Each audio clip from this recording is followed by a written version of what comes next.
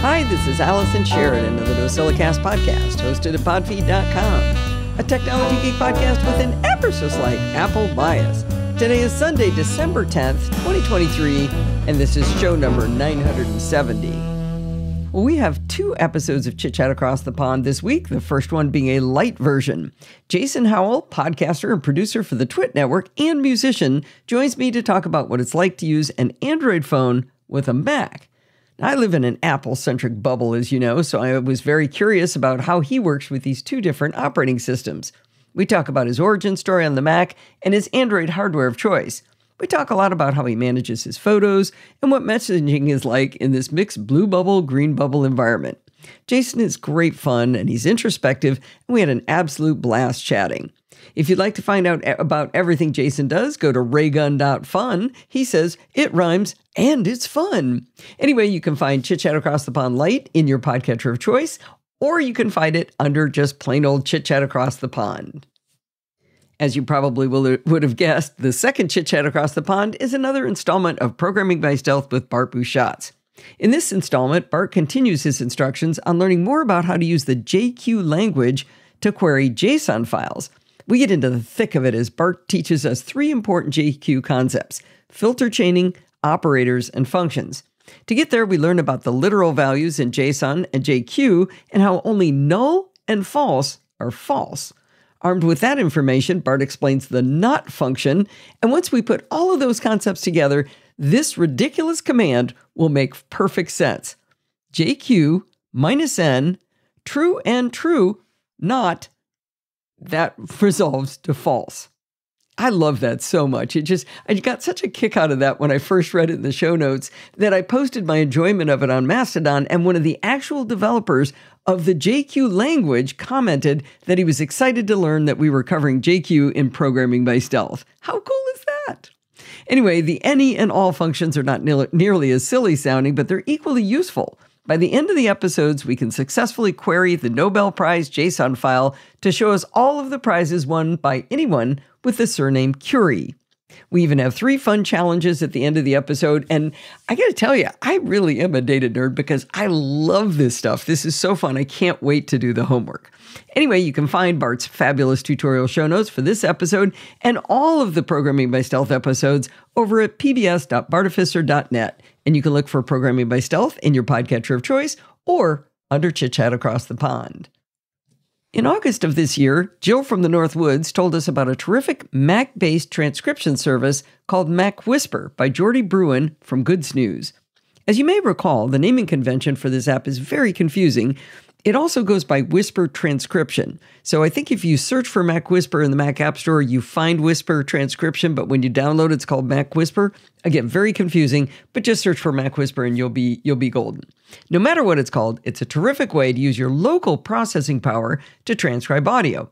You can do a lot with the free version of MacWhisper, but I chose to pay the $35 lifetime fee for the Pro version. It's also available for $15 per year. You can buy it through the Mac App Store or directly from the developer, Jordy Bruin. You might also be perfectly happy with the free version. For free, you get the tiny, base, and small transcription models, but with the Pro version, you can use the larger models to get better results. I put a link into the show notes to the page where Jordy outlines all of the other features that you get with the free and paid versions of MacWhisper.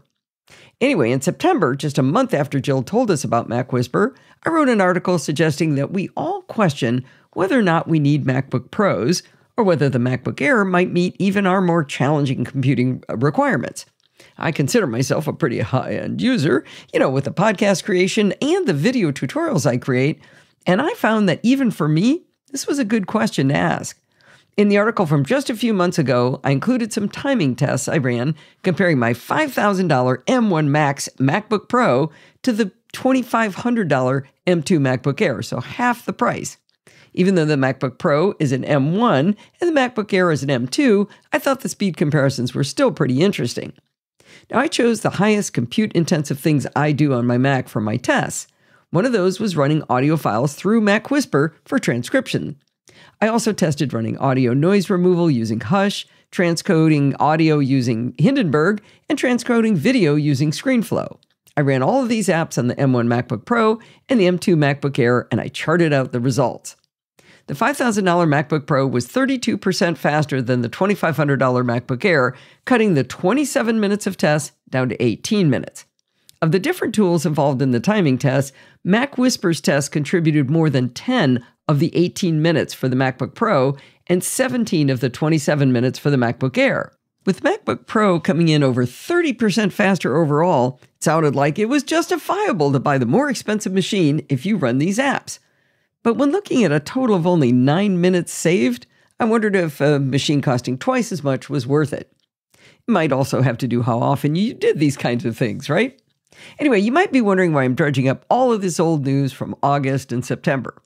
Well, this week, Jordy Bruin, the developer of MacWhisper, just announced the release of version 6, a free upgrade to people who've paid for it. In his newsletter announcement, he explained that MacWhisper can now use your GPU if you have a Mac with Apple Silicon, and that you should see audio transcriptions 2 to 3 times as fast as before. Well, you know I had to rerun my timing tests on the new version of MacWhisper to verify his claims. When I ran the timing test back in August, I used an audio recording of my MacStock presentation to test the speed of audio transcription with MacWhisper on the two Macs. When Jordy released version 6 of MacWhisper, I used the same audio recording for MacStock. The M4A audio file is 25 minutes long and weighs in at 56 megabytes. The original tests were with that file running the large AI model and the small AI model with MacWhisper on both the M1 Max MacBook Pro and the M2 MacBook Air. I repeated these 4 tests this week, but this time I used the new version 6 of MacWhisper. And the results are in! The M1 Max MacBook Pro transcription of my audio file using the large AI model went from 511 seconds down to 155 seconds. That's 3.3 times as fast as it was with the older version. That's bananas, right? Well, Jordy claimed 2 to 3 times faster, and the MacBook Pro with the new version of MacWhisper exceeded his claim. I just can't believe it. I am really shocked. Well, next I ran the same large AI model on my MacStock presentation, but this time I ran the test on my M2 MacBook Air. On the old version of MacWhisper, it took 845 seconds to complete, but on MacWhisper 6, it finished in only 343 seconds. That calculates out to 2.5 times faster. Not quite as impressive as the speed increase on the MacBook Pro, but it still supports Jordy's claim of 2 to 3 times faster. Since we know the improvement in speed is due to MacWhisper now using the GPU, the difference in speed increase is completely understandable. My 2022 M2 MacBook Air has a 10-core GPU, while my 2021 M1 Max MacBook Pro has a 32-core GPU. In all my years using Macs, I have never before been able to actually measure the difference that a GPU could make in my real work. I always looked at it and wondered, I don't game. What am I doing that actually uses the GPU? Now I know. This transcription software is using my GPU, and it does make a big difference. 32 cores versus 10 cores is finally measurable for me.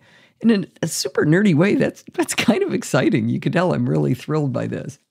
Anyway, it's also notable that while the MacBook Pro was already significantly faster in the original tests with the older version, it widened its lead from 40% faster overall to 55% faster than the MacBook Air. Now, the timing differences using the small AI model in MacWhisper were not as dramatic, presumably because the time it took to transcribe was so much shorter. I don't know, it couldn't get revved up. I'm not sure. Anyway, the M1 MacBook Pro transcribed the same MacStock presentation 2.1 times faster than it did with the old version. The M2 MacBook Air was 1.8 times faster than its previous speed. That's a smidge lower gain than Jordy said we'd see, but we'll allow it since the large model transcription speed exceeded expectations.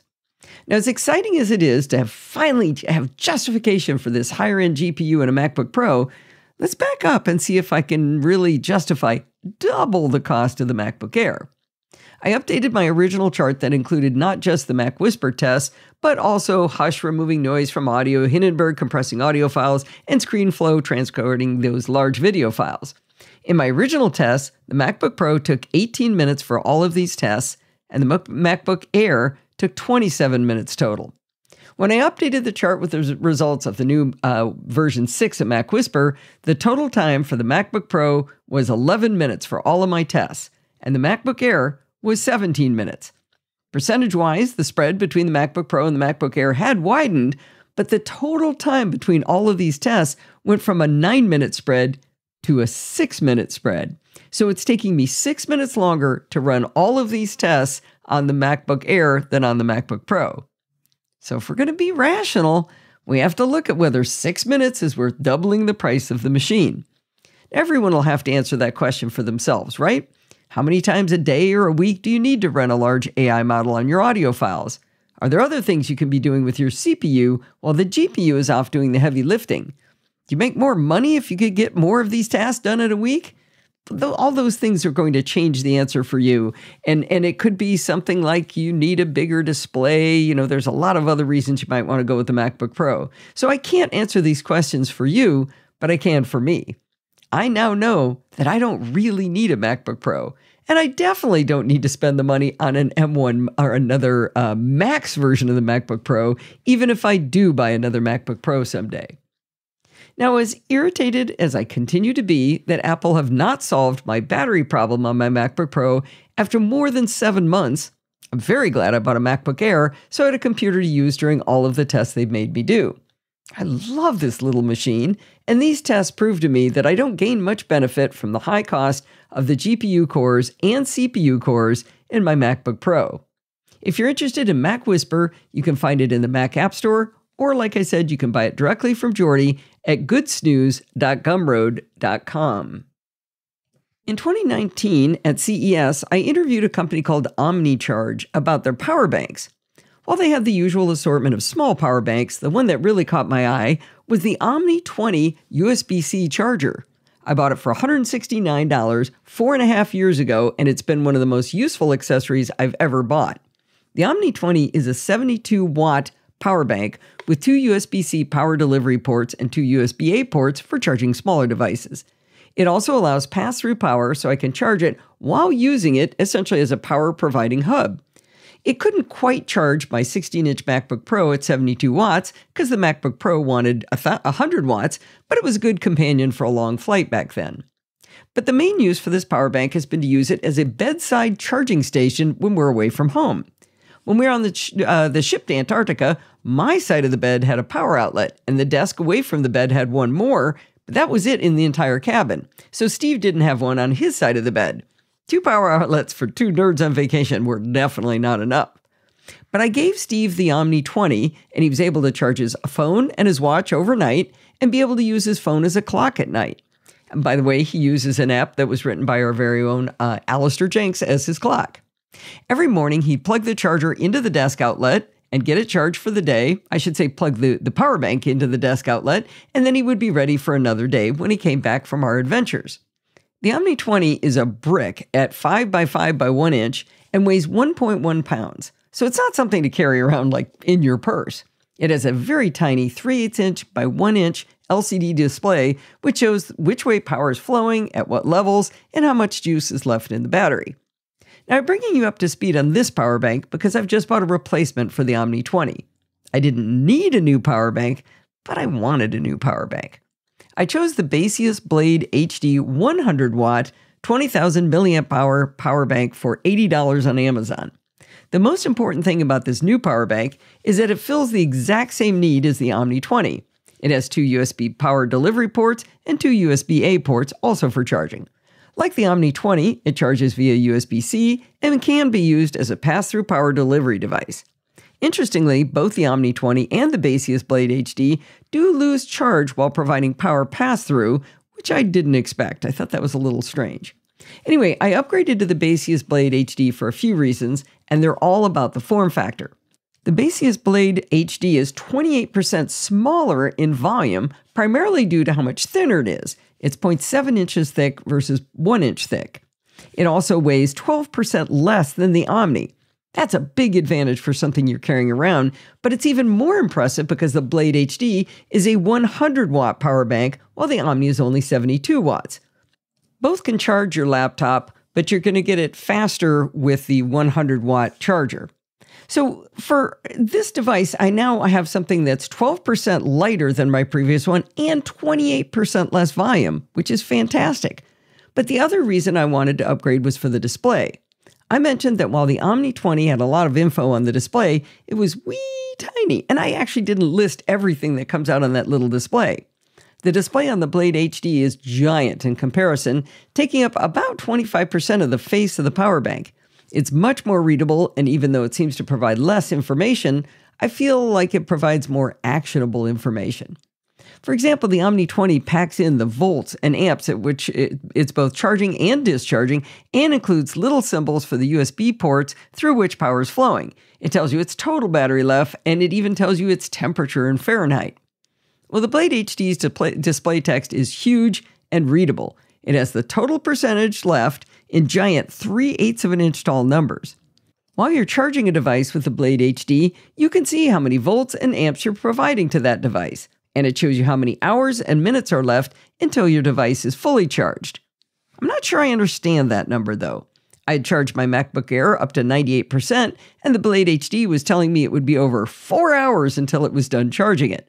When the MacBook Air got to 100%, the Blade HD still said 4 hours and 22 minutes. I thought maybe it was showing me how long it would take to charge the power bank itself back up, but I unplugged it from my laptop and into a charger, and it changed to say just a bit more than an hour left to fill it back up. But back to the volts and amps display.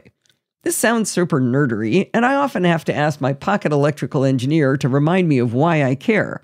The most important thing to know is that volts times amps equals watts, and watts is the measure of power being delivered to your device. And what problem does it solve to know that? If you've been around battery-powered devices for any length of time, you have piles of little charger blocks lying around. If you inadvertently grab one from an older iPhone and use a USB-A to USB-C cable to, say, charge your power bank, it will show you on the big display that it's only charging at 5 volts and 1 amp, or a total of only 5 watts. And the Blade HD will tell you what it takes, that it's going to take ages to charge itself up. If you switch over to the cute little 35-watt USB-C charger Apple sell with the MacBook Air, then you'll see on the display on the Blade HD, you'll see it change to say 20 volts at 1.7 amps. Sorry, 20 volts at 1.7 amps, which from our newfound math we know is 34 watts. While I wondered where that last watt had run off to, you can see at a glance and a tiny dab of arithmetic whether you've grabbed a good charger or not.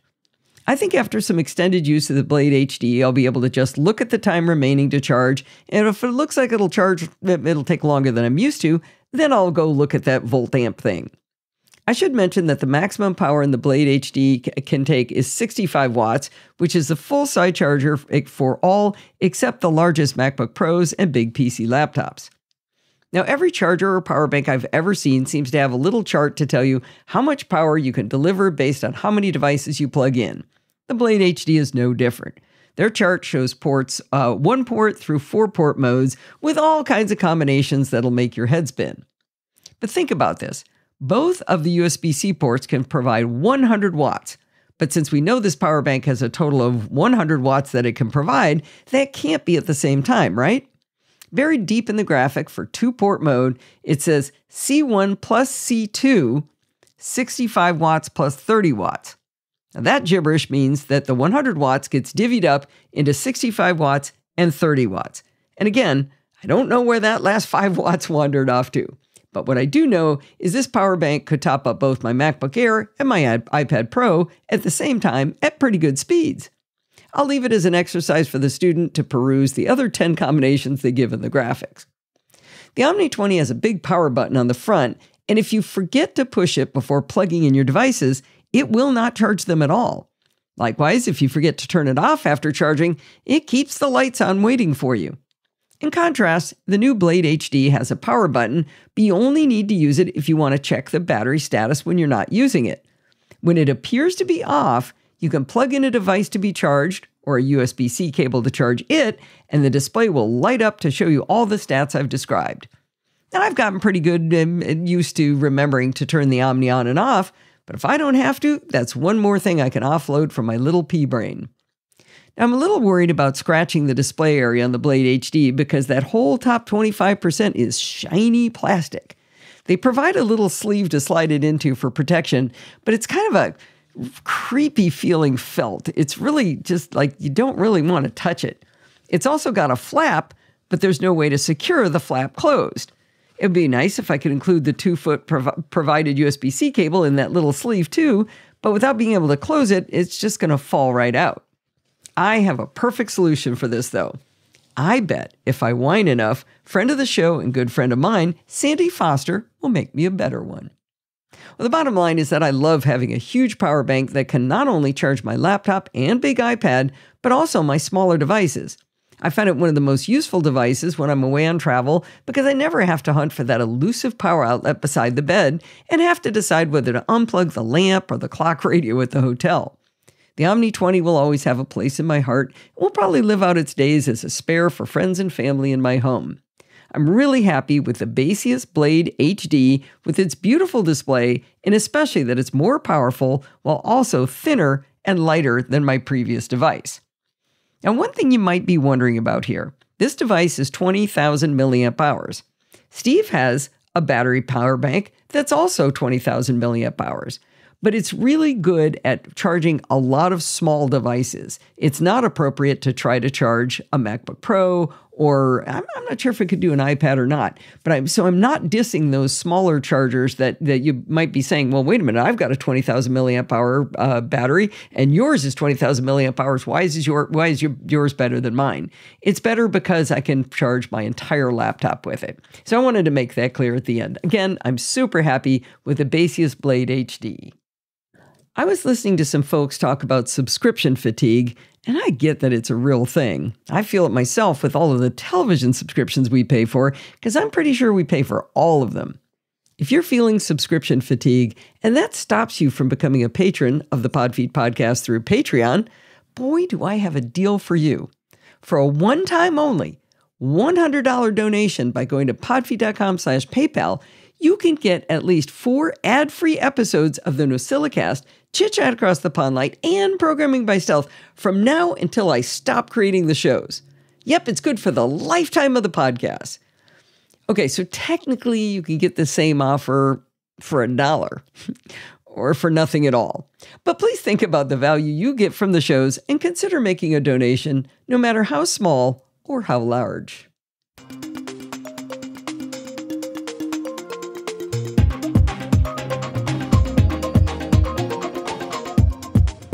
Well, it's that time of the week again. It's time for Security Bits with Bart Busschots. Well, according to what Bart's been telling me, we better buckle up for this episode, huh? Oh, boy. It's a long time since I've started. I start writing the notes and then I know what I have, and normally it's fine. Wow. I was so surprised. So surprised. Well, it's been sleepy lately. That's true. Now, I think there's a reason why it all happened at once. It's because there's a little thing called Black Hat Europe, one of the most important security conferences of the year. And while not every paper was presented there, I think the whole community is in sharing mode because the media are on board. So I think that's probably why it all came at once. But wowzers, do we have a lot to dive into. But we have some follow-up first. You were definitely on the more skeptical side last time when I mentioned that Google had promised to eliminate third-party cookies in 2024, and I won't say I disagreed with you violently. But they have put a little bit of wood behind that arrow. They have released some more details. They are phasing out personalization in some of their ad products. So if you don't do as much personalization, you have much less need for tracking of any kind. You know? So would this mean, if this comes to completion, that cross-site tracking would disappear? Not completely, but certainly in the current privacy very hostile way, yes. So Google have some... Within Google search?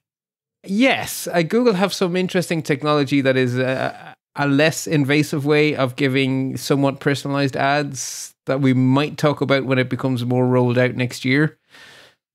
So I'll be very curious to watch how 2024 develops. Okay.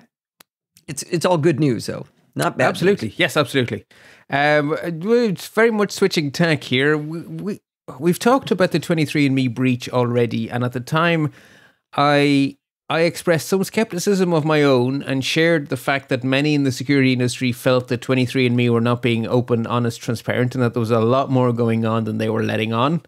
And we now have confirmation that exactly what we thought was happening is in fact what had happened.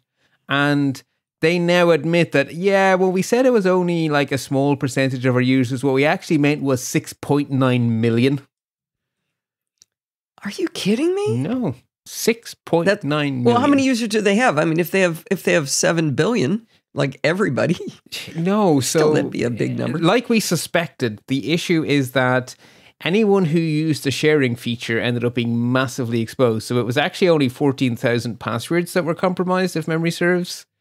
But because of the effect of all of the different linked profiles, that exploded into 6.9 million users. Oh, okay. So 14,000 people. I'm connected to you, connected to Wing, connected to Steve, connected. Yeah. Oh, jeez. Yeah. Now, and then just in case I was judging them too harshly, they decided to prove that I was not being too harsh on them. They have updated their terms of service, and unless you reply within, I think it's 14 days of you getting the email, you have been forced into arbitration should you, for any reason, be cranky with the company. Oh, wow. So obviously enough, the reason is because they want to avoid being sued over this data breach. So yay. Charming company. Then briefly, so last time we talked about, there was a service, I think it was called Nothing or something, that was catastrophically awful in terms of security for Android people doing iMessage. And for most of this week, right up until about yesterday, it looked like we would have the inverse story this week about a company having found a safe and secure method for Android people doing iMessage. And that story has taken a bit of a turn because I feared it would be a cat and mouse game, and yep, it is a cat and mouse game. So Beeper Mini is an app that does exist, and depending on when you hear this, may or may not be working. What the people at Beeper did was, rather than take your iCloud login details, use them on a Mac virtual machine in the cloud, and then sort of relay iCloud messages or iMessage messages to Android, which is how the bad service did it. And that's regular Beeper, not Beeper Mini. Because Beeper Mini did not route you through a virtual machine. Nothing, or a bunch of machines. Nothing to do with Beeper did the horrible thing of taking your username and password, like the people from last week, right? Who we were so scathing about, right? So what they but Beeper also had a service like that. But Beeper Mini is the one that was more interesting that we're talking about right now. Okay, I'll be honest, I didn't know about Beeper's history. I just know about the Mini one. Okay. So they reverse engineered the protocol. And so they effectively acted like an iPhone. And so they sent an appropriately formatted SMS message to the appropriate Apple server to do that thing your phone does to register itself. Now, you don't see this happening because it's all behind the scenes on iOS. But they tell you when you enable iMessage that you may end up being charged for one SMS message. And that's because there's a validation step that happens behind your back using the SMS protocol to prove that you are the owner of the cell phone number you are registering with iMessage. But instead of you having to manually type it, the operating system does it all for you. But there's an exchange there. And so the Beeper Mini people figured out all of the specifications for how you do that and all the formatting needed on the private keys. And they basically reverse engineered the whole protocol. And they were successfully able to get their app to talk iMessage to Apple's servers. There's even a really fun piece in the middle of that. The person who figured it out was a 14-year-old who posted how to do it on GitHub. Oh, I didn't know that. That's even cooler. Yeah, that is even cooler. Right. So it seemed like the perfect solution. Apple had that out there in their API. Beeper Mini's going to talk to it, allow Android people to talk over iMessage. Now, the Beeper people... Yay, everybody wins. Yeah. The Beeper people assumed it will be difficult for Apple to change things in the back end to lock them out because they assumed it would mean that every single iPhone everywhere in the world would need to be updated to new software, and they assumed they would be safe for ages with their reverse engineering prowess. Turns out it took Apple 2 days to distinguish between the Beeper pretend iPhone and a real iPhone. I have no idea how Apple are able to figure out which requests are from actual iPhones and which requests are from Beeper Mini, but something about how the message arrives tells Apple that they're not really Apple devices, and Apple blocked their access. The beeper mini people say they're working on a workaround. Hours later. Wow, our delay is bad, Alison, because your video is even behind. Well, that'll explain if we talk over each other. I had a little bit of trouble with editing the show from yesterday, so maybe. Anyway, so that cat and mouse didn't last very long at all. No. And initially we didn't know if it was Apple or if it was just something broke, but Apple have confirmed that, yeah, we blocked it because we consider this to be a security vulnerability because they're reverse engineering our stuff, and it opens iPhone users up to being spammed. You know what I would love to see is if Apple sent them whatever it is, the $30,000 for a bug bounty. I think there's rules around that. Yeah, that's not quite how it works. Oh, fine. But they could do it just for the comedy. True. So yeah, that was the story of Beeper, not the story I thought I'd be writing in the show notes. Probably a good thing I don't have to go into too much detail on it, because what we have instead is our first deep dive is a collection of unpatched vulnerabilities, which are the ones that I hate talking about most, because you always make my life very difficult when I have to tell you about these, because you make me say, well, okay, what can we do about this? And so I have some advice, right? But the advice is not patchy, patch, because what all of these bugs have in common is there ain't none. So, yet. Well, I don't like those. That's what the word light was for, or security bits. We were supposed to be. Yeah, but in this case, these are kind of. But I guess it's good to know. Be aware. Yeah. So, okay. What I think. Fine. The takeaway here is that the reality of our security has changed, and we need to remake our judgments. Do we accept the risk and keep living our digital life as we do now? Or do we alter our behavior to take account of this new reality? And I would suggest that for people who are not working in healthcare or somewhere where they have sensitive data that they actually may have a legal obligation to protect, or if they are working in an industry with trade secrets that someone would be very interested in knowing how the widget works, or if they're, doing some sort of activism or lawyering on behalf of someone who someone in power is cranky with, let alone, being a diplomat or something. So those people actually probably need to change their behavior. And our Nosilla castaways, they're probably not diplomats I don't know about. They're unlikely to be world leaders that we don't know about yet, unless Al Gore listens or something. Well, you never know. You never know. We got people from all walks of life here. Yeah, but thinking there might be someone with medical information and stuff, that seems a lot more plausible. So I thought, we should talk about these things.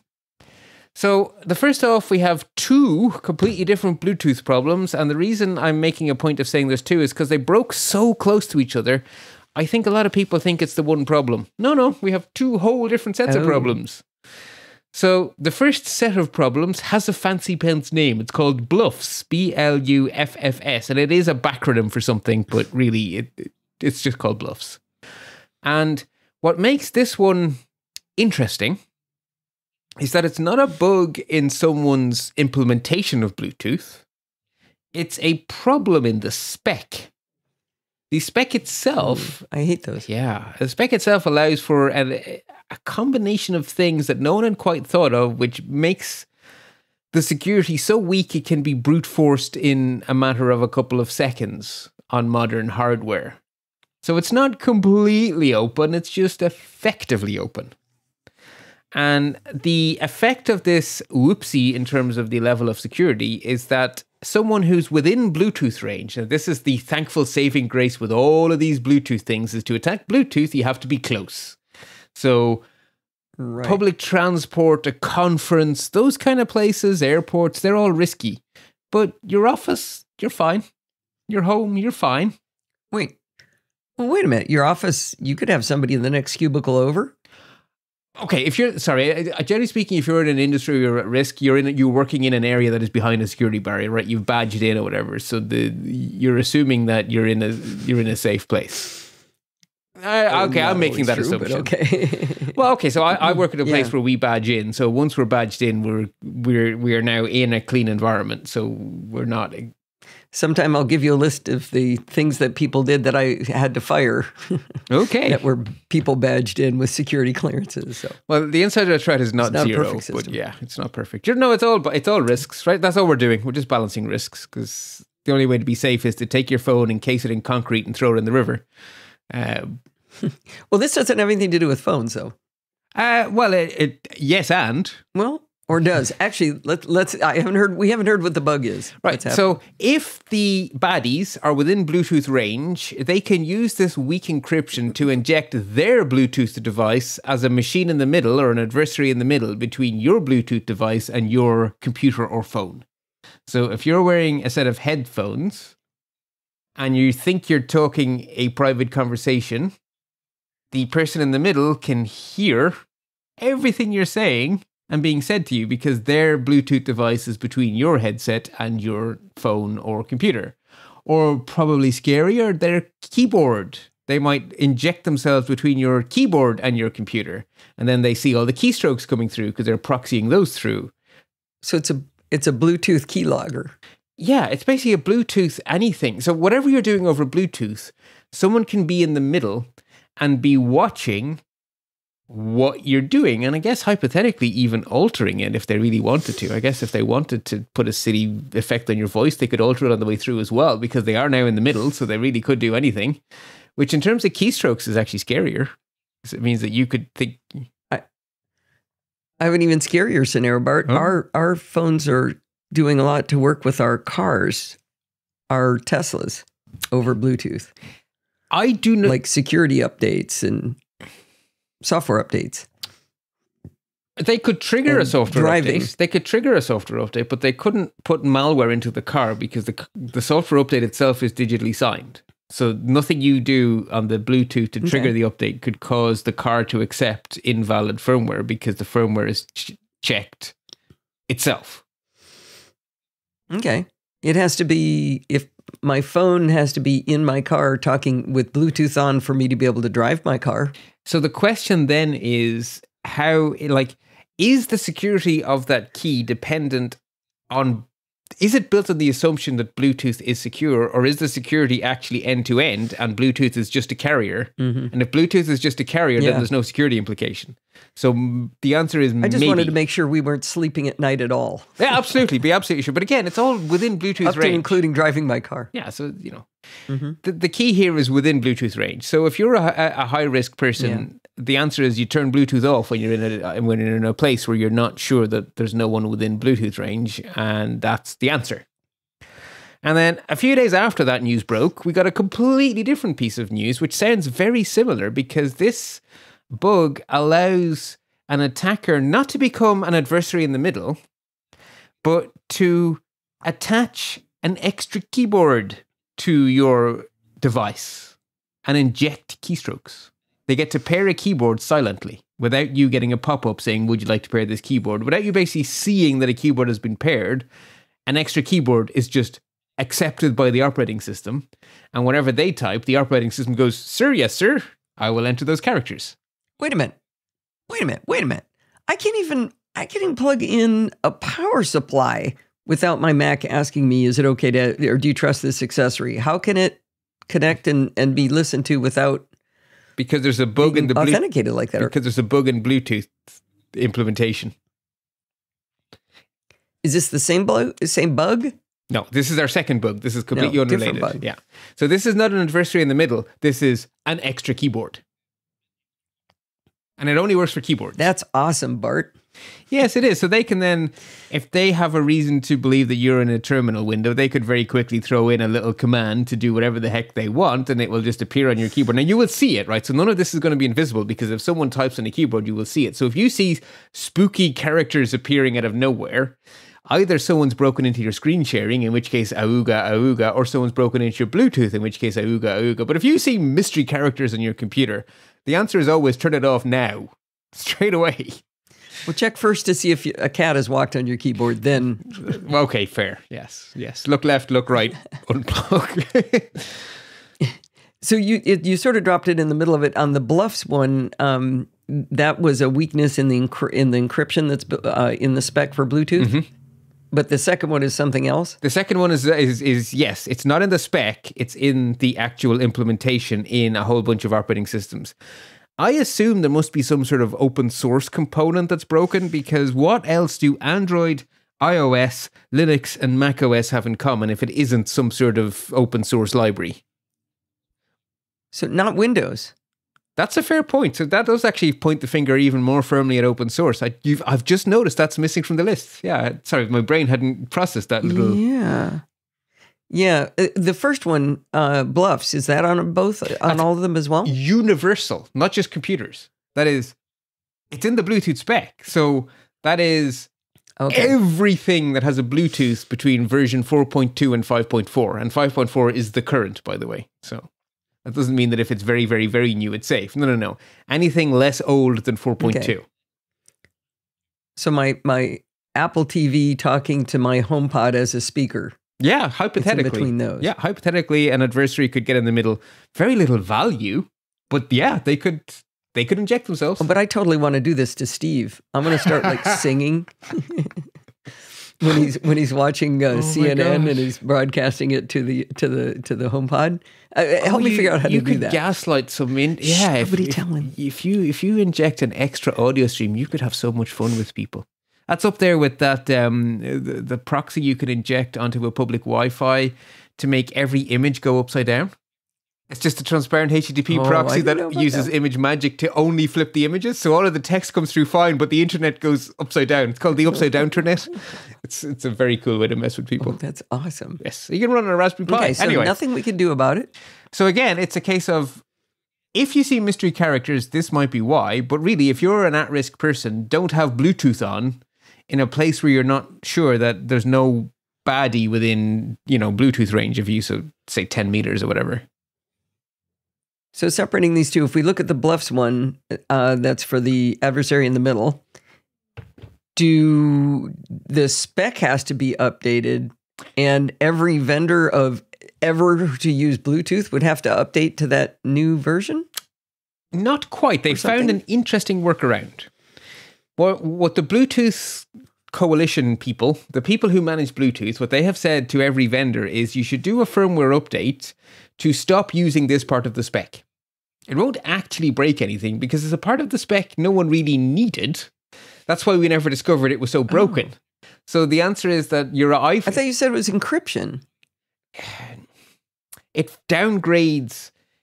It causes a downgrade attack that allows the baddies to jump themselves into the middle between the two devices. It's about the negotiation. Like when you set up an encrypted discussion, there is a negotiation that happens to agree the protocol, right? Because everything that does encryption these days can negotiate the protocol, because otherwise you could everything would have to be on exactly the same set of cipher suites and stuff. So there's always a negotiation to set up encryption. And this negotiation allows a really, really, really, really bad negotiation to be possible. So if you get rid of the feature, you can make it so that the negotiation can never give this answer. Okay. So, but that does still mean everybody has to comment out or whatever it's necessary. For want of a better term, yeah, from sure. the Bluetooth spec on every single device that uses Bluetooth everywhere. Yes and no. Okay. Yes and no, right? Because in order for a negotiation to work, both parties have to agree. So if your phone stops accepting that part of the spec, it doesn't matter that the cheap Bluetooth headset you bought 5 years ago will never get the update because your phone has decided it will never negotiate that. Therefore, the chain is broken. So if Apple update iOS and Google update Android and Apple update macOS and tvOS, then actually that's probably fine because as long as one of the two parties in the negotiation... One of the pair. Okay. So it's not doom. But yeah, at the moment, turn off Bluetooth if you're not sure you're safe. Now, the next one is one of those rare ones where we Mac people get to be smug because this time it's not us. It is a problem with many, many, many implementations of UEFI, which is the follow-up to BIOS. So the Apple were first to UEFI compared to the PC industry that stuck around with icky BIOS for years and years and years. But the PC industry has now This moved is on. firmware, right? Yeah, this is basically the thing that helps your motherboard to boot. It's the operating system of your motherboard before it even knows what a hard drive is. And it needs that operating system to find your operating system and then boot from there.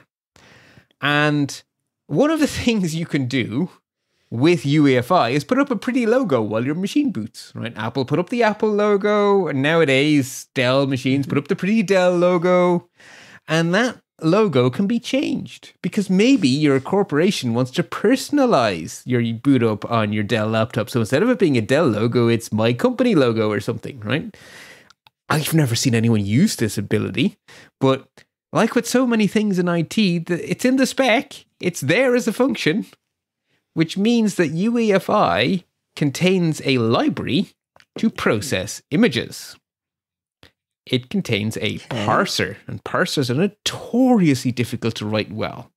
Look at all the PDF bugs we've had. No one's ever thought that maybe we should be updating that image processing library every now and then so that we're not shipping 20-year-old code full of bugs that everyone knows about. Only that's exactly what lots and lots and lots of vendors have been doing by omission. When they wrote their first UEFI 10 years ago, they got the latest version of ImageMagick or something. Probably not ImageMagick, it might be libpng or goodness knows what, but some reader of image files. And they baked it into their UEFI and they never thought about it ever again. Because the logo still looks fine. But it's full of bugs. Okay. So that's problem number one. Old buggy code. Problem number two is that the cryptographic, so secure boot means that we cryptographically verify your firmware before we boot. And it does that by making a checksum of the firmware, comparing it to the digital signature, and then letting it boot if it passes. That's why you can't run an arbitrary OS on an iPhone. But the images are not considered part of the code. They're just awesome stuff that the code reads. So when calculating the checksum for secure boot, the image is not included. So the buggy code passes secure boot, loads the hacked image, and is then taken over. So it is an unremovable, permanent, pre-boot malware. So that means a firmware update can't fix it? Firmware update can, because... Oh, it can. But nothing short of a firmware update. So you could do a nuke and pave. And completely, you could take the hard drive, hit it with a hammer, drive over it with your car, and then burn it, stick it in a new hard drive, and you're hacked again within seconds because the problem has happened before the machine boots. It's in the UEFI. Wow. So the vendors will. So if a will firmware update can fix it, then that's what's going to happen eventually. But how many people actually apply these things? Very few. When I've had a firmware update, I haven't been given a choice. That's because we're Mac users. I mean, Apple just goes, yeah, we're upgrade. So they could do that. Couldn't they force it? Well, no, because on a Windows machine, Microsoft don't control the motherboard because it's not vertically integrated. So if you have a motherboard from ATI or someone, how are ATI going to get into the mix, or AMI, whatever, Phoenix, all these big vendors? How are they going to get into the mix? They can't force you because they're not vertically integrated. So I think, anyway, it doesn't really matter because actually... Cooperatively. Actually, we need to step back a minute. How does a malicious image get into your UEFI? When your machine is hacked, the hackers can put this firmware in. Wait a second, maybe we should stop this problem by not letting the malware in the first place. So this is a way of malware getting persistence. But your defense is all of your existing defenses not to get the malware in the first place. It means that if your machine gets hacked to bejesus, you now need to make sure that the firmware, maybe just reflash the firmware to be sure, just get the latest firmware and just reinstall it, because then you've nuked everything in there. But if you don't get hacked in the first place, no one can just exploit this without hacking you first. So it's persistent. So yes, it's bad, but actually the takeaway is it just means that you need to be sure you're not taking silly shortcuts. Don't download random stuff, which you shouldn't be doing anyway because you're a high-risk person. So actually, the message here is carry on, and your IT department need to be very aware that if you get hacked, they have to check that there's nothing gone horribly wrong in your UEFI, or you'll just be rehacked. and rehacked and rehacked. So this brings up something that I've heard a lot of people say. A friend of mine who's been hacked twice, Windows user who knew that they got hacked, realized it, lost a bunch of money. They take their machine into Bob's PC shop or Sally's PC shop, and she says, "Don't worry, I cleaned all the malware out of it." And we've always said, no, a nuke and pave is all you can do. But now there's an extra step. Yeah. Reflash the firmware. Yeah. Good point. If someone, if you're not able to have someone who has the chops to do what we just said, then your answer is throw it in the bin, in the efficiently electronic recycling bin. Yeah. Yeah. And if you're a high risk person, that's probably what your ID department are going to do. They might reuse that laptop for an underling, but you, the high risk person, is not getting that laptop back if it's been hacked. But you could be a high risk person who isn't. You could be a freelance news person. Yeah, then it's your money, and then you're having to make decisions. Yeah. Risk management. So it's all risk management, Alison, all the way down. Now the next one, but I'm glad there is a way to fix it. That is a good point. Yes, silver lining found. Well done. It's now medium again. Phew. This next story is almost in here because I think it's funny. The takeaway here is that we regular folk don't need to panic just yet, but nonetheless, it would not be news if I said to you, there's another speculative execution bug, because you would say, oh really, is it a day ending in Y? This one is hilarious because it exploits a feature that Intel haven't got around to shipping yet. It's a brand new feature in their upcoming CPUs. AMD have one model of CPU that already contains it, but it's in all of their future designs. This thing is so new, almost no CPU has it. And they've discovered it's a speculative execution train wreck. It makes all speculative execution easier. And so the answer is, we're just going to disable this feature in the OS. So the Linux kernel already has an update that says, don't use that feature. So... wow. I would have thought Intel, etc., would have learned by now. Apparently you not. said this is AMD, right? And AMD too. Oh, no, it's on both. It's on both. AMD have managed to ship one. I don't think you said the name of it.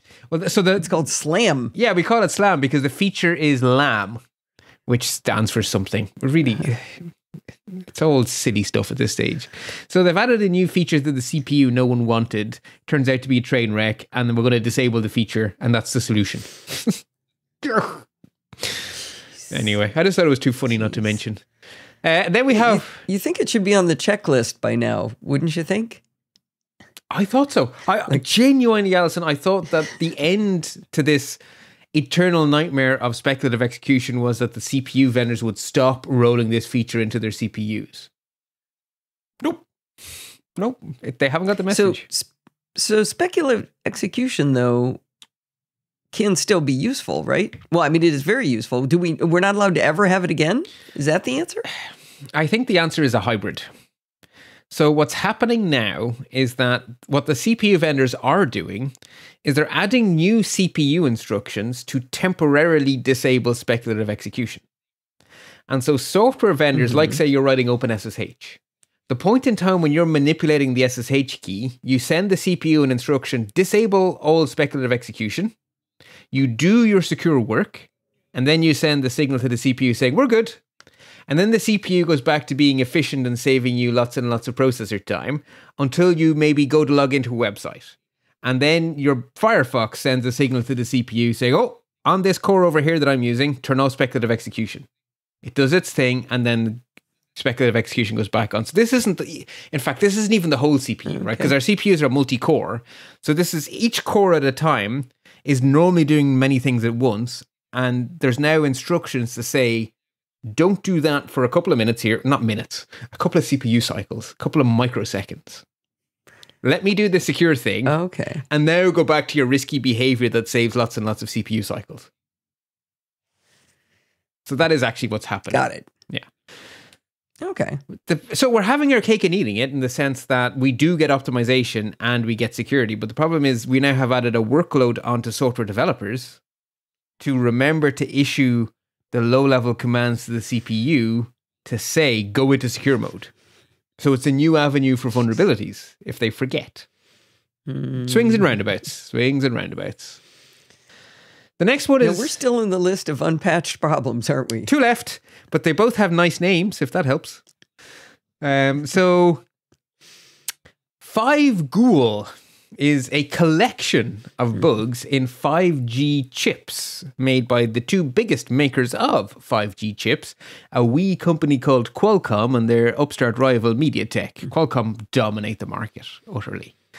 So I was disturbed to read that there were lots of CVE numbers, so lots of separate vulnerabilities, and then I was relieved to read that every single one of them is denial of service. None of them are remote code execution or anything scary like that. It's denial of service. So, like, as in DDoS? Well, so denial of service, no, DDoS is distributed denial of service. Denial of service is a broader term for it stopped working. So if a bug makes something break, that's denial of service. If you make a web server break by sending it traffic from all over the internet so that there's no one source, that's distributed denial of service because the problem has been spread out so you can't defend yourself. That's the D in DDoS. Okay, so if I've got a 5G chip and it's got a denial of service, it just stops working. Yes, and in this case, so most of the bugs just downgrade from 5G to 4G. So they basically, the chip goes, and it just goes to 4G. And so this has the advantage that you don't lose your cell connection, the disadvantage that you are now using 4G, which is a security train wreck, compared to 5G, which is a security pileup. 5G is less insecure. Yeah, 5G isn't great, but it's... I didn't know 4G was insecure. Oh, yeah. When people talk about the cellular network is not safe, they mean 3G, 4G, GSM. 5G is less bad because they've retired some of the protocols that were written in the 80s. But the problem is there's a lot of backwards compatibility. Anyway, so one of the reasons you might use this was if you were going after, say, this actually happened. The Chancellor of Germany, her phone was hacked. So if you're going after the new Chancellor of Germany, who's not female anymore, you could trick their phone into 4G, which would make your job of attacking them easier, because they've now gone to a less secure network. Oh. So that's one way it's harmful. Okay. One of the other vulnerabilities is a little bit more annoying. It basically makes the chip lose its mind so completely that the only fix is to reboot your phone. So you basically the entire cellular chip just goes, "Bleh!" and your phone stops being a cell phone and just becomes a Wi-Fi device. Because it's not just that it can't use 5G, it just... So how does one get this exploited? Unfortunately, you just need to be connected to the cellular network. So all 5G chips from these 2 companies, you can just your phone stop working. Correct. Until there is new firmware. Don't tell us about these things. We can't do anything about this. Well, you kind of can. You can reboot your phone if you're going to lose 5G, because the most likely way this is going to affect an Oscillocastaway is a prankster of some sort. You know the way we have these things where if you're on an internet game and someone's winning too much, you knock them off the internet. Well, this is a new mechanism for knocking them off the internet. And so if your phone suddenly loses internet connectivity, give it a reboot. But I think really the bigger thing is we are going to get firmware updates for all of our phones soon. Now, for those of us in iOS land, we're not going to have a choice, and we won't even know that it is a firmware update. It's just going to be a software update from Apple. We'll get a red badge and we'll do it. But people in Android land should be on the lookout for firmware updates from their vendor of choice and should apply them, because it's kind of important that your cell phone talk to the cellular network. I wonder whether firmware updates will come to phones that are not supported by Android anymore. Of course they won't. Well, it's up to the vendor. Shake your head. People can't hear that, Bart. Yeah, I figured Bart's answering me by shaking his head. I figured you would fill in for me. Yeah, it's up to the vendor. They could hypothetically decide that even though we've stopped doing updates, we'll do one for this. I'm not sure I'd hold my breath. In fact, I'm quite sure I won't hold my breath, is actually what I mean. Right. Last bug. Auto spill. Password managers in Android that use the official Android API for password managers are all vulnerable to leaking the password to a malicious app. So here's where we immediately jump to the silver lining here. If your Android phone is hacked, then the hackers can use Autospill to steal passwords as they autocomplete by your password manager. They can't read all of your vault, but they can sniff a password that gets revealed as the malicious app is watching. This is to do with a bug in Android's operating system's APIs, so Android can fix this, and Google will almost certainly do that and push a software update. But of course, if you're on one of those Android phones that never gets an update, then you really should stop using password managers until this is fixed, or don't let malware onto your phone. So is this only affecting like the built-in password manager of Android, or is it the real password manager companies? It's every real password manager company that uses the official API, which ironically means Google's password manager isn't affected because it doesn't use the Google API. I have no idea why they don't use their own API, but they don't. So 1Password. But what about 1Password? No, 1Password, top of the list, LastPass, KeePass. Yes. Now, 1Password have said, we are deploying our own mitigation that will protect our users even before Google fix the API. So they're saying, give us a couple of days, we're on this. We're actively working on a mitigation on our end so we can work around the problem now that we know about it. So that's actually 1Password is going to get a fix before Android does, which is probably for the best, given how difficult it is to get Android phones patched. And LastPass, bless their cotton socks, have also said they're on it. In fact, everyone who the Bleeping Computer journalists reached out to, they all answered to say, yeah, we're going to do a mitigation. We're on it. So this is probably going to get fixed quickly. So I think the really big takeaway for our listeners is when 1Password on Android offers you an update, yes. Yes. ASAP. Right. And I would suggest if they offered it to you on iOS, you should just say yes to that one too. Fair. Yeah, to be honest, whether it has anything to do with this. True. Although, to be honest, they very rarely have security issues on the iOS updates. They're usually my app crashes less and my app is nicer. But hey, I like it when my app crashes less and my app is nicer. Features are fun. Right. Whew. So Bart, you know, Dr. Gary prides herself on calling herself the crusher of dreams, but I think you're coming in a close second here. I'm just the messenger. I'm just the messenger. Remember, for all of these, there are, if you decide to take the risk, you're probably fine. There's nothing on that list today that is likely to affect a typical person today. If that ever changes, I will let you know that regular folk need to be careful. But people who are not regular folk need to be a little more careful, and everyone needs to patch everything ASAP. So it's not quite doom and gloom. It's not happy. Okay. Not completely doom and gloom. Okay. Now, the second deep dive is the one I was expecting to be spending the day on. So you guys in the States have a wonderfully rare thing, a politician who's good at technology, in the form of Senator Ron Wyden. If there was an award for most commonly praised politician in these show notes, Senator Wyden would win because he is very on the ball, and I have yet to see him do something stupid when it comes to technology. No idea what else he gets up to, because I don't care. He's not my politician. But when it comes to technology and the law, he's fighting the good fight, often and continuously. And he very cleverly he became aware of a classified program which none of the tech companies were allowed to tell us, the regular folk, about because they were under a gag order, because it was technically secret. But he wrote an open letter, which means it's not a secret anymore. So now Apple and Google have been able to tell us, actually, there's a whole other type of government request that we haven't included in our transparency reports because we were legally prevented. So now we know that it is possible for law enforcement to send a request to Apple and Google saying, give me all of the metadata for push notifications to this Apple ID or this Google ID.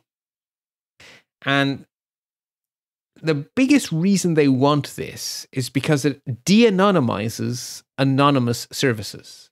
So if you are using an anonymous username on something like Signal or whatever, your push notifications can tie that username to an Apple ID, which means you have suddenly, despite the fact that you're using an amazingly secure app, the push notification has outed you and connected the dots.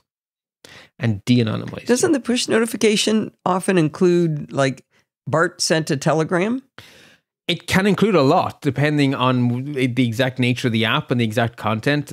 I believe it's also possible for some of the content to be encrypted, but I'm not 100% sure of what is and isn't in the clear. So it's described as metadata. So it may not be everything you see that is always in the clear, but it's nonetheless a significant avenue. It's a significant amount of information that definitely is being used to de-anonymize things. Because even now, we don't have all the answers. We just know that metadata is being shared with governments, plural. Don't know which ones. And interesting now, so the other silver lining here is that both Apple and Google were very fast out of the gate to say, from now on, every transparency report will include reporting on this avenue of surveillance. So the next biannual, what's the current word we use for semi-annual that isn't confusing? I think it's biannual. Anyway, 6 monthly. I would contend both are confusing, but okay. Semi-annually? Oh, someone somewhere came up with a new word recently that wasn't confusing. Twice a year. Twice a year, yeah. So from now on, we're going to know about these things. We're going to know which governments, we're going to know how many. So that is a definite positive we're going to outcome. know, you're saying we're going to know who asked for the data and what they got, or... Well, like with all the transparency reports, which countries, how much? Okay. Because they're always anonymized aggregates, right? Okay. So we just know how many. An interesting tidbit, because obviously Apple and Google, it's very unlikely Apple and Google were able to talk to each other about this program. So Apple and Google were both forced to accommodate this and were both forced to be silent about it, but they've ended up with a different process. Apple were happy with just a subpoena, which means there's not always a judge involved, whereas Google managed to get away with requiring a court order, which means there always was a judge involved. So they obviously were having separate conversations with the government and didn't know the deal the other had gotten, and they ended up negotiating a different arrangement. And Apple's one was worse, which is very unusual. Just an interesting little side note that Apple were just accepting a subpoena, whereas Google needed a court order. So, on the whole, we're better off for knowing. But we also don't know what else we don't know if you want to be depressed. If you'd like a reason to be depressed, there you go. But let's not do that. Right. Whew. We're not done yet. Action alerts. This is the patch bit. This is the bit where there's a very easy answer to everything I'm about to tell you. Patch. Now. Okay. First up, Google Chrome emergency update fixes 6th zero-day exploit in 2023. Patch. And if you're using another Chromium browser like Edge or Brave, you should also patch because those browsers too have released updates to address these same problems. Apple have released lots of updates to address 2 0 days in Safari that are under active exploitation. So if the Apple stuff is saying, I'd like to patch, yes. Patch.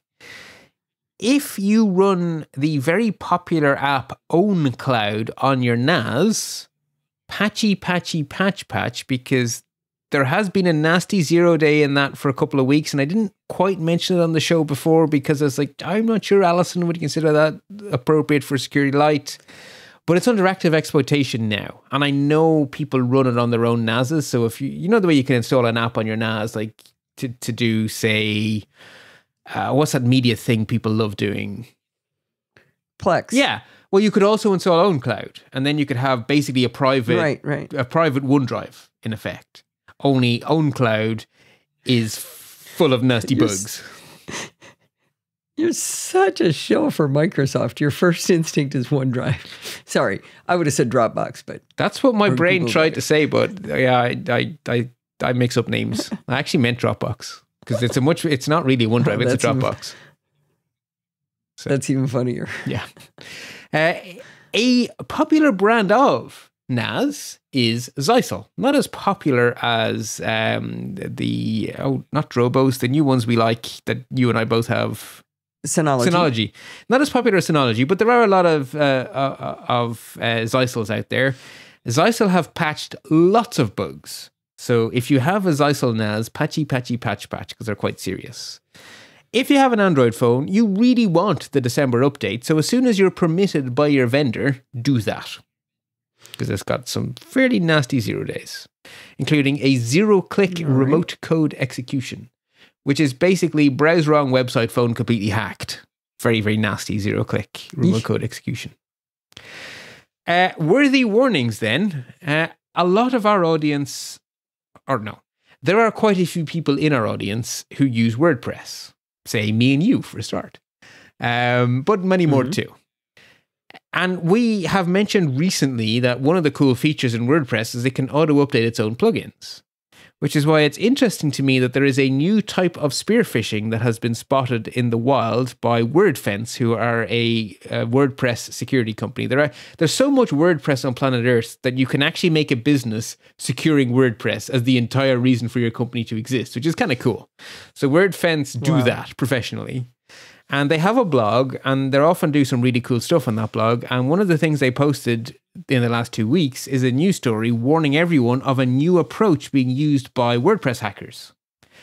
They are sending out fake emails pretending to be from WordPress security, or the WordPress security team is actually the wording in the fake email, telling you that you have a vulnerable plugin on your WordPress site and you should patch yourself straight away. And here's a download link. 3 prizes for guessing what that download link is. And the answer is not a fix to your problems. The answer is a plugin with a back door. So you will hack yourself if you do this. So WordPress don't email you. If you want to update your WordPress, you go into the WordPress app and let it pull the updates for you from the right place. Don't randomly install a plugin, even if it pretends to be an update, that someone emailed you, even if they say they're from the WordPress security team. That's not how it works. So are you suggesting we don't click on links and install software? Yeah, I am. Yeah, if someone emailed it to you out of the blue, no. Right. I have to tell you, since we last talked about this, I did turn on the auto updates to plugins. And I think Bart might have told me this before because I had a couple of them updating, but I went through and I turned them all on auto update, and I realized a really big advantage of auto update is I get an email telling me when they auto updated. So if something goes belly up, I know what just changed. When Allison goes to WordPress or to my WordPress site and I see a red 3, I go through and I go update. Yeah. And then I forget completely which ones I just clicked update on. I mean, to be fair, it's almost always my theme, but man, they're busy over there. They're always updating, but now I don't have to. I get a little email going, I updated this, I updated that. And now I have essentially an audit log of what got changed. Yeah, and so I guess you can correlate it in time. Oh, this started happening on the 14th of the month. And oh, look, on the 13th, this plugin was installed. Ha, that'll be that then. Yeah, exactly. Exactly. Right, I'm getting low on energy here, but don't worry, we are into our final section that has content in it. We are in our notable news section. So, I don't understand how these things happen, but memes are these strange things where some of them just take off.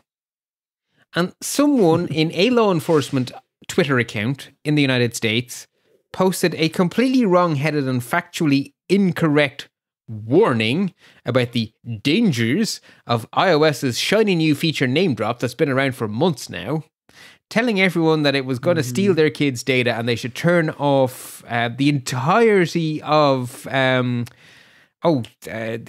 whole continuity. Just turn all of continuity off because otherwise you're in deep trouble. So not continuity, the sharing thing we love to hate because it works half the time. Well, name drop. AirDrop. No. Or AirDrop. But the setting is for all of AirDrop, right? So they were telling people to turn off all of AirDrop. Anyway, it's just wrong. Like, someone walking by you on the street can't just magically, through name drop, steal your stuff. Apple implemented the feature really well. So I have 2 links in the show notes. One to Cult of Mac explaining how Apple made it completely safe and secure, and another one to Tidbits making the argument that if you see this, you should push back. If people start saying this to you, you should correct them so that this stupid meme doesn't spread all over the place.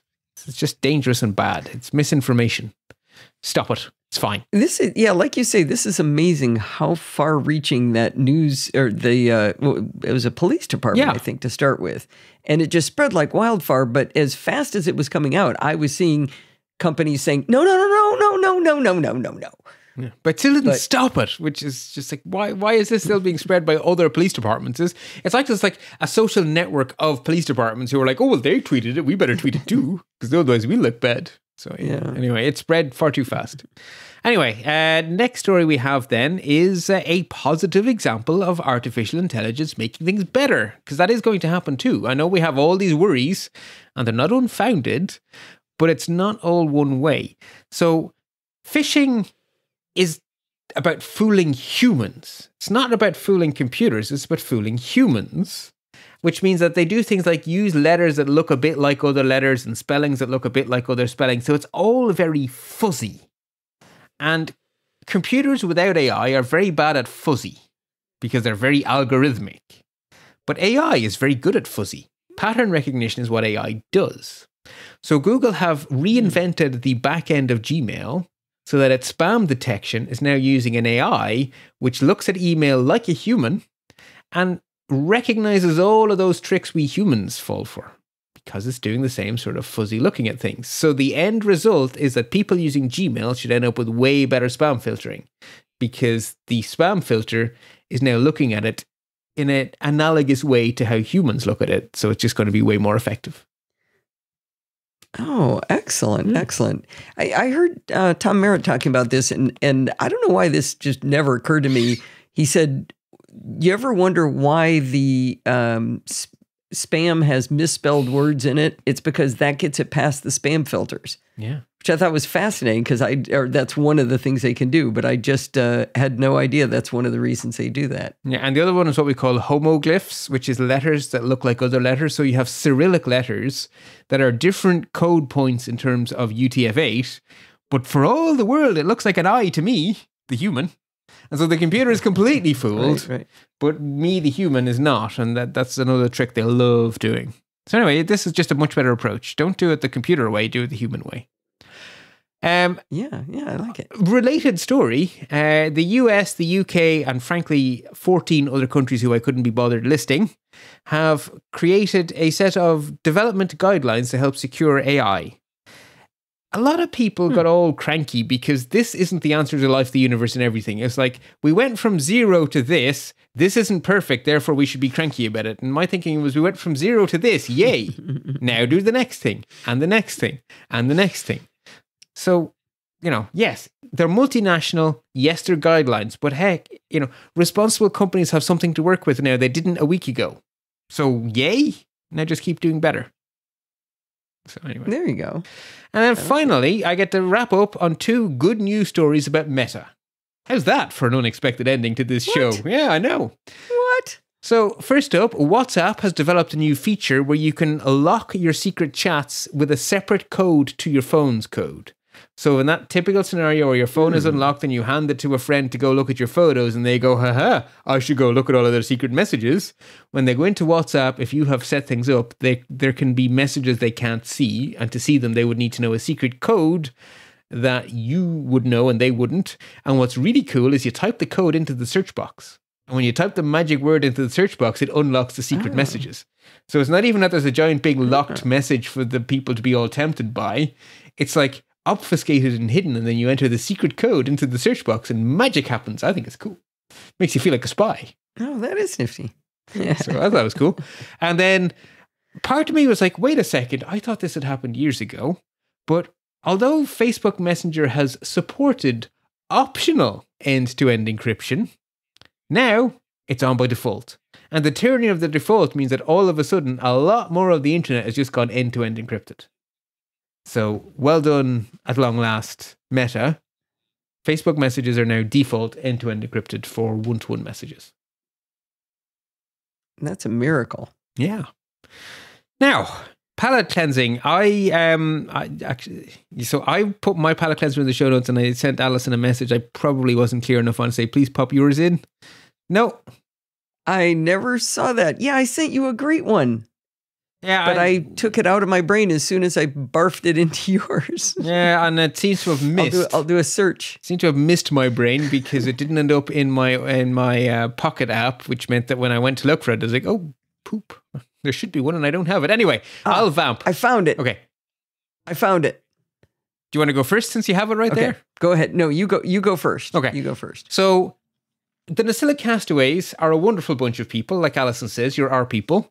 But like us, a lot of you love learning. And so the most recent episode of the Compiler podcast was just so up our ballpark. It's basically a whole bunch of advice for how to continue to learn forever and some good techniques for doing it and being successful at it. So I figured that sounds like something our listeners would listen to. So link in show notes. And over to you, Alison. I love it. I love it. Okay, so the thing I found was this is just so spectacular. On TikTok, somebody posted a video of a 1984 Radio Shack commercial, and it's showing how they've now got this cell phone in the car, and it's great because the little girl asks her mommy, can she call daddy on the cell phone? And it's that giant brick that you've seen in the old movies and everything. But then they talk about a fully portable version, and it's only $2,500.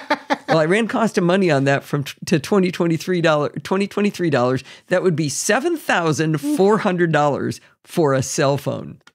I think you could buy a car for that, let alone a car phone. Well, I bought a car right around that time for $2,800, so you could buy like 3 cars for that. I was just gonna say, my old Fiesta, that was my first ever car, cost significantly less than €7,000.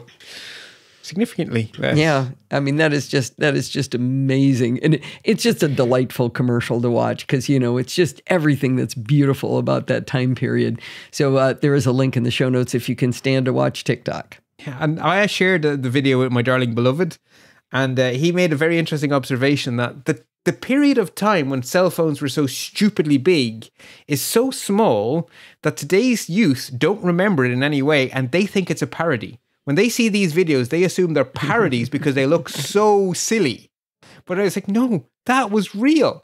My dad's first cell phone had a handle because it was the size of a briefcase. And you carried it out of the car like a briefcase, and you put it down, opened it up, and picked up the handset to talk. What's funny is they still know what phones look like. Like if you hand... my granddaughter, who's 3 years old, you hand her a Play telephone, she knows to pick it up and hold it to her ear. But they look at this and they don't know what it is. Yeah, I guess cartoons or something. It must be something that gets it into everyone's memory. But yeah, the time period of these stupidly large, portable, with every air quote imaginable phones is so short that we don't remember it, which is kind of cool. We do have a family video that I cannot share. But it is one of the funniest things I've ever seen. It's Forbes when he was not quite 2 years old, and he's unfortunately butt naked, which is why you can't watch the photo. But he has picked up the remote control for the bidet, and he's holding it to his ear, and he doesn't know how to talk very well yet, and so he's going, mommy, daddy, Dodger, mommy, daddy. Okay, bye. He waves at the phone and he hangs it up. Oh, they do absorb everything. But that looked like a cell phone to him. Yeah. Yeah. They absorb everything. That's wonderful. That's really wonderful. Really. Right. All right. I think our palates are cleansed. That was very good, actually. That was the perfect antidote to that security bit's worth of news. That's not a security bit. That's much bigger. Anyway, the message is always the same. Until next time, stay patched so you stay secure. Well, that's going to wind us up for this week. Did you know you can email me at allison@podfeet.com anytime you like? If you have a question or a suggestion, just send it on over. You can also follow me over on Mastodon, where I'm having a great time, at Podfeet at chaos.social. Remember, everything good starts with podfeet.com. If you want to join in the conversation, you can join our Slack community at podfeet.com/Slack, where you can talk to me and all of the other lovely Nosilla castaways. You can support the show at podfeet.com/Patreon, or if you have subscription fatigue, remember you can send $1 million in a one-time donation at podfeet.com/PayPal. And if you want to join in the fun of the live show, head on over to podfeet.com/live on Sunday nights at 5 p.m. Pacific time and join the friendly and enthusiastic Nosilla castaways. Thanks for listening and stay subscribed.